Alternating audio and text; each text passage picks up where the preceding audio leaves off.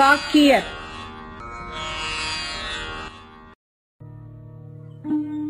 திருச்சவங்கை காஞ்சிபுரம் அருகே உள்ளது.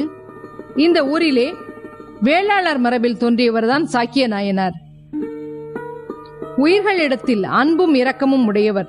பிறப்பு இறப்பு என்னும் துன்பங்களிலிருந்து விடுபட எது வழி எது சமயம் என ஆராய்ந்து பௌத்தத்தில் புகுந்தார். பல்வேறு சமண உண்மைகளை ஆராய்ந்த வண்ணமாக இருந்தார். அதற்கு பிறகு திருவருள் அவருக்கு சிவநெறியே நல்ல நெறி என்று விளங்க செய்தது. எந்த நிலையில் நின்றாலும் எந்த வடிவம் கொண்டாலும் நிலை பெற்ற சிவனின் திருவடியை மறவாமல் இருக்க வேண்டும் என்றெண்ணி சாக்கிய கோலம் மாறாமல் சிவபக்தியுடன் சிவநாமத்தையே சிந்தித்துக் கொண்டு இருந்தார்.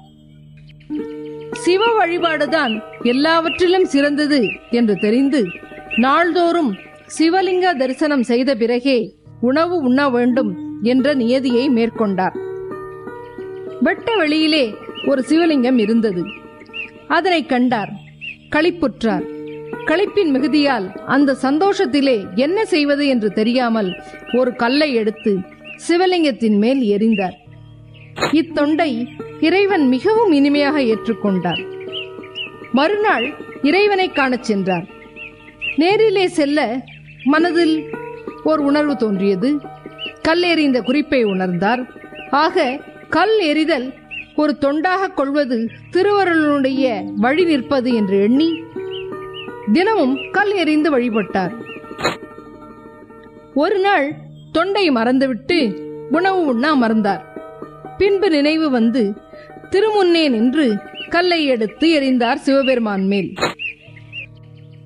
அந்த தொண்டை ஏற்று உமாதேவியுடன் காட்சி கொடுத்தார். இந்த செயலை பற்றி பார்க்கும்போது எப்படி அன்பு மிகுதியால் குழந்தைகள் தன்னுடைய பெற்றோரின் தலைமுடியை பிடித்து இழுத்தல், அவர்களை கிள்ளுதல் போன்ற சின்ன சின்ன செயல்களை செய்யும் பொழுது எப்படி அன்புக்காக நாம் அதை ஏற்றுக்கொள்கிறோமோ அதுபோல இறைவன் கூட சாக்கியர் என்ற அந்த குழந்தையின் அன்பை ஏற்றுக்கொண்டார். கல்லெறிதல் என்ற அந்த அன்பை ஏற்றுக்கொண்டார். பொதுவாக ஒரு செயலுக்கு எதுவும் தகுதியில்லை. செயல் புரிந்தவர் உள்ளத்திலே நிகழும் அன்புக்கே தகுதி உண்டு. எப்படி மன்மதன் சிவன் மேல் மலர்கணைகளை விட்டான்? மலர் எறிதல் ஒரு நல்ல செயல்தானே. அப்படி இருக்கும் பொழுது மன்மதனை ஏன் சிவன் எரிக்க வேண்டும்? ஆக அவன் செய்த எண்ணத்தினால் அவன் செய்த செயல் தீமையாயிற்று. ஆக கல்லெறிந்திய சாக்கியருக்கு சிவலோகமும் மலர் எறிந்த மன்மதனுக்கு தீமையும் நடந்தது என்றால் அவரவரின் செயலை பொறுத்தும் எண்ணங்களை பொறுத்துமே இறைவன் ஆட்கொள்கிறான் என்பது நமக்கு புரிகிறதல்லவா?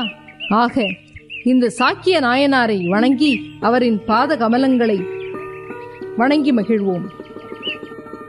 சாக்கிய நாயனார்.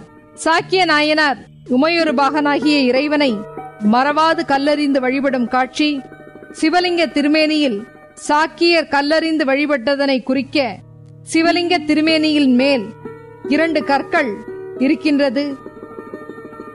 மறவாத கல்லெறிந்த சாக்கியர்க்கும் அடியேன், மறவாத கல்லெறிந்த சாக்கியர்க்கும் அடியேன், சாக்கியர்க்கும் அடியேன், சாக்கியர்க்கும் அடியேன்.